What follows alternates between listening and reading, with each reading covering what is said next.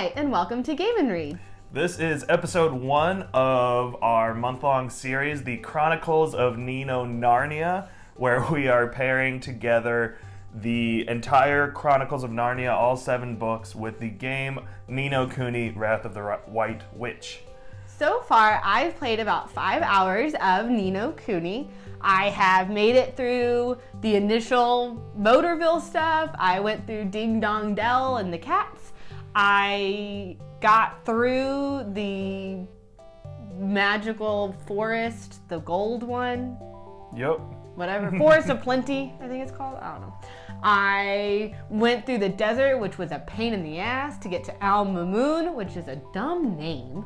And I made it through the Trial of Sages. Yep, the Sages the Trial. Time Trial. Temple of Trials. Right, that thing. So I've done all that. The point I am currently getting ready to go off to Old Smoky, the volcano that apparently is erupting because someone dislodged its boulder. I don't know.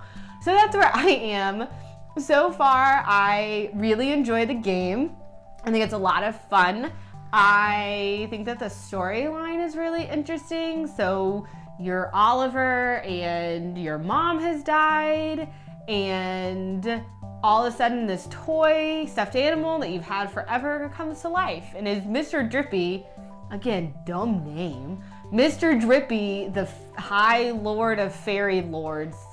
The Lord High Lord of the Fairies. Whatever, he's a weirdo, and he is Scottish. Not very nice sometimes.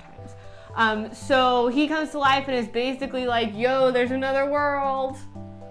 Let's go and defeat Shadar and get your mom's soul back. And there's an evil genie in this other world named Shadar. He's basically messing up everybody, breaking their hearts and taking away their emotions. So I think it's an interesting storyline.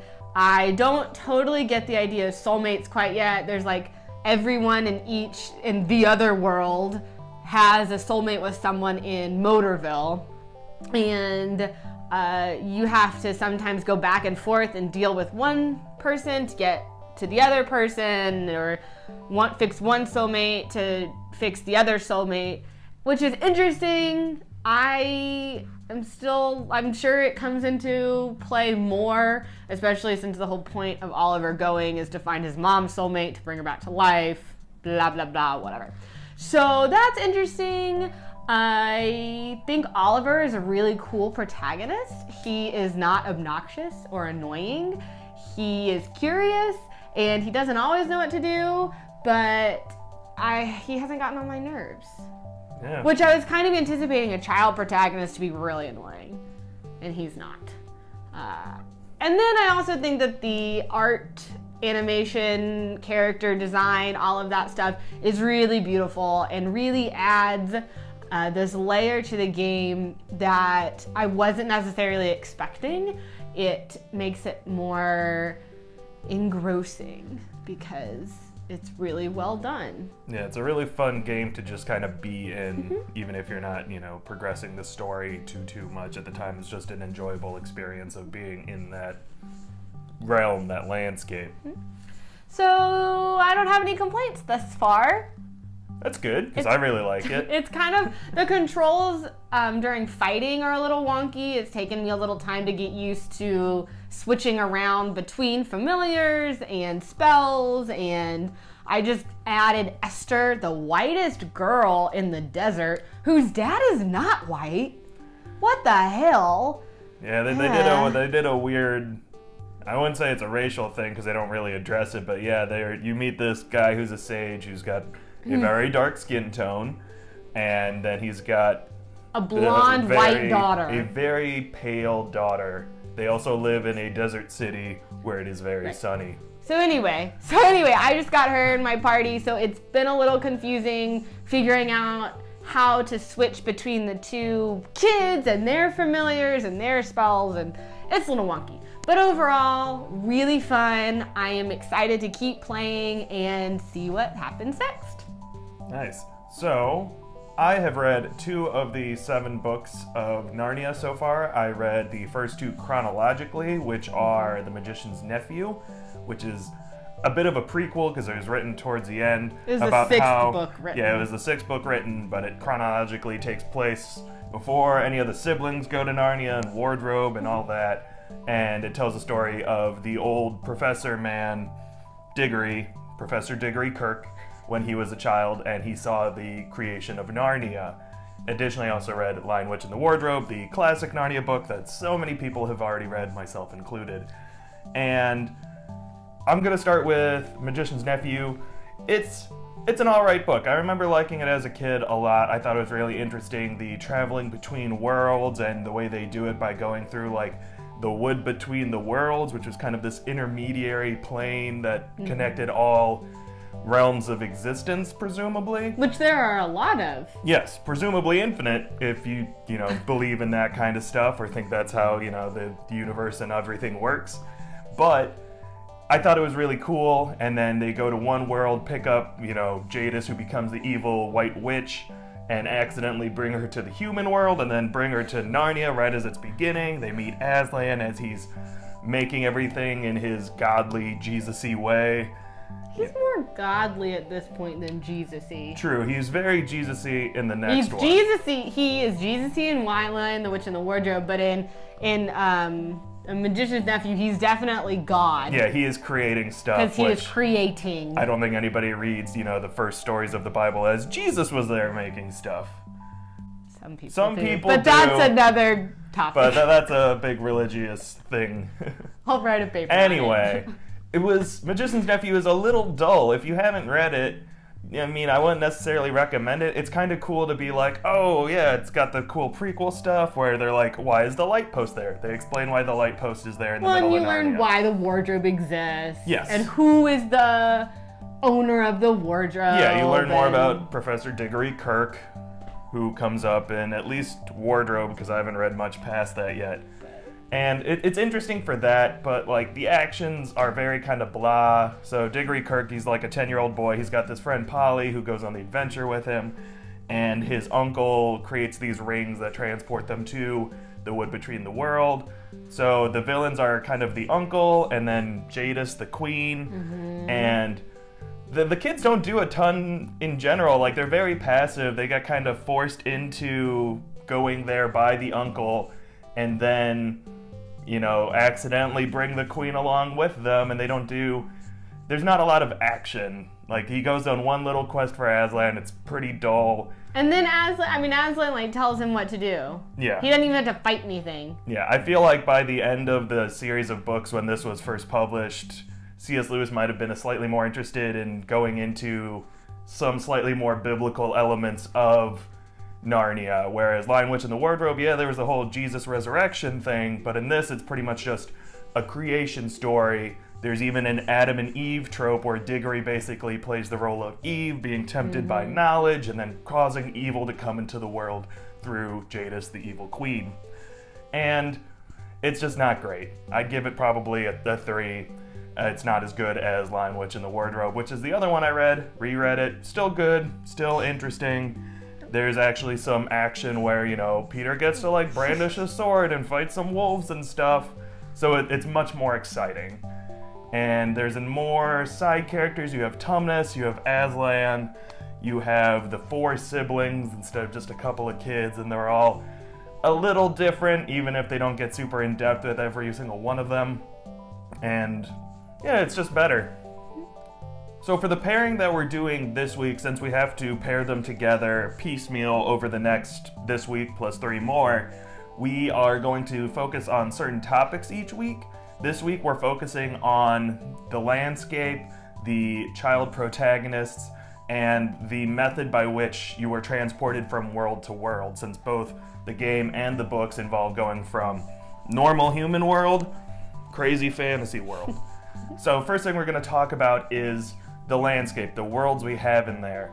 And I'm really interested in fantasy landscapes. I have been since Lord of the Rings, the movies came out, and I got interested in Tolkien and all that, and I loved the maps that were in all the books, like The Hobbit, and it was just like, oh wow, there's so much detail in what can happen here. Even if you don't go to these places, you're super interested in what goes on up there, what's over there, and the geography of it.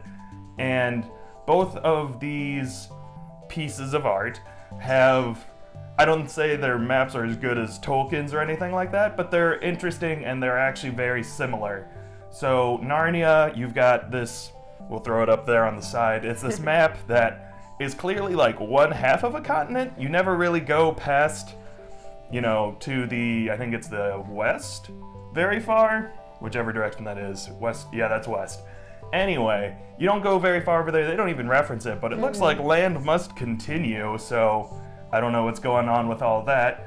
And same with Ni No Kuni, you've got these couple of continents and some islands, but obviously that's not an entire planet, so presumably there's land elsewhere, but they don't really deal with that. So they've got kind of this localized geographic area, and there's lots of interesting stuff in there. There's deserts, there's mountains, all very stratified by whatever region you're in.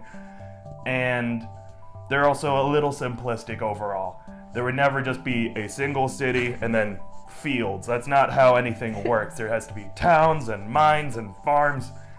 Doesn't matter in a fantasy world because it's fantasy. So those two have a lot in common in that context, and I think it adds to the similar idea of these and the pairing overall. The other part about the landscape and the setting that is really interesting is that both Ni No Kuni and the Chronicles of Narnia have a plethora of non-human creatures that are very important and integral characters to the story. So in The Magician's Nephew, Aslan creates animals, right? And some of them can talk and some of them can't, but the ones that can talk are talking and they are making decisions, horses. And they're, you know, sentient, rational creatures that are non-human. And then in Lion, the Witch, and the Wardrobe, we see that really clearly in things like Tumnus. Tumnus is not a human. He's human-like, but he is not a human, and he's a really important character. The beavers are distinctly non-human, but play a really important part in the story. And they act in very human ways. They have a house, they cook, they fish, they do all these things that humans do. Yeah. Likewise, in Ni No Kuni, there are so many non-human creatures that come into play, right? The first city you go to, Ding Dong Dell, is inhabited by cat people. And humans, but I mean, humans too, but like the king is a cat. Yeah. You have familiars, which don't talk, but are non-human creatures that are really important to your success. You have Mr. Drippy, who's a fairy, and also weird. Fairies are weird looking in Ni No Kuni. So that is an important part of both landscapes, the bigger idea of landscape, and that there are all these sentient non-human creatures that aid on the journey and also present challenges to the journey. So the next topic we want to cover this week is the traveling between the worlds. In Narnia, traveling between the human world and Narnia is so passive. It's like Diggory and Polly touch the Uncle Rings that takes them to the wood between the worlds and then to Narnia, right? But they have no idea what they're doing. They just, and in The Lion, the Witch, and the Wardrobe, they literally stumble into the wardrobe into Narnia. And they can't even do it consistently. And so it's a really passive mode of getting between one world to the other. Whereas in Ni No Kuni, it is very deliberately an action. Oliver has to cast a spell to get him from Motorville to the other world. Or back, and he has to make the conscious decision to do that. He has to have the wand, he has to have the spell, he has to make that decision. Whereas in the Chronicles of Narnia, that decision is a much more passive and happenstance kind of decision. Yeah, I mean, I'm in full agreement with that. I think the method of traveling is much more interesting overall in Ni No Kuni, although I guess there is kind of that mysterious magic that can play around in Narnia that would make it a more, I mean, we're not competing the two things together, but I would say I prefer the Ni No Kuni method, where he's like, I am a citizen of two worlds now. I will go back and forth when I need to, and that is my control. Whereas Narnia, it's like, let's go have a weird adventure, grow old, and then come back and be kids again. That's a little strange. That's the other part of the travel between that's really different, is that Ni No Kuni, they don't say it, but we're assuming that it's the times are at the same connected pace. Right? We know they're connected. Got soulmates. Right. And everything seems to happen at the same time. Whereas in Narnia, we've got the whole thing where you come back and it's pretty much the same instant when you left. So the final thing we're pairing together with these two pieces are the child protagonists. They both utilize kid protagonists, they're well under adulthood. I think the oldest of the siblings in Narnia are like 14, maybe 16, but they're all young. And we think that's an interesting take overall. It's obviously, Narnia are kids' books, so kid protagonists make the most sense. Ni No Kuni kind of runs that line of it's definitely enjoyable for adults, but it's also open to kids, so a child protagonist isn't too out of line either way. But they're all distinctly children, and a lot of the challenges they face, especially internally, are very childlike. I do make the argument that Oliver is a way more interesting child protagonist than any of the characters in the first two books of the Chronicles of Narnia. I think his drive for his mission is much more interesting. He is motivated by his mother's death and Mr. Drippy coming alive, and the general evilness of Shadar, the dark genie in the other world. And he is ready to go, and even when he faces challenges, he continues to persevere. Whereas the four children in Narnia stumble upon Narnia, they get onto this mission by happenstance, and I mean later they make the choice to stay and be the kings and queens, but that's not at all the intention at the beginning. They don't know what they're doing. And I also think that Oliver is a much more personality-driven character as well. I think we get to see aspects of Oliver's personality, whereas we don't really see or learn much about Diggory, Polly, or any of the four kids. We know kind of superficial things, but nothing really interesting about them. Now here's a point where I disagreed some with Erin. I would say Oliver is a better individual character than anyone as far as they've gone in these two books. I know the siblings come in later during those books, and maybe you can kind of build on what you already know about them.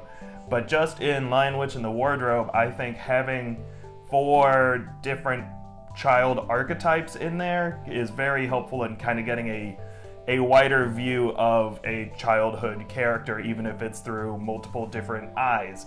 You've got Lucy, who's the young one who first goes through. She's, she loves Tumnus. She's just a very pleasant, nice child, well-behaved, and a younger kid, that kind of level. You've got Edmund, who's the one who betrays them to the White Witch, and we all know kids like this. They're just kind of little assholes. It happens. They're not necessarily going to be bad people forever, but, they can just be real jerks and selfish sometimes because they're children. Then you've got Susan, who's very much kind of the older sister. She takes care of Lucy. She's kind of the peacekeeper overall. She's very responsible and practical. Tells Peter to stop messing with Edmund when Peter's being too stern. She's kind of like the mom sibling, which, gender stereotypes as you will, but I've known plenty of people in my life who can kind of fill that role. And then you've got Peter, who, even though he has my namesake, I find him he's too righteous to a fault, where he can always criticize Edmund because Edmund actually has a fault, and Peter's the older brother who's stronger, smarter, whatever else.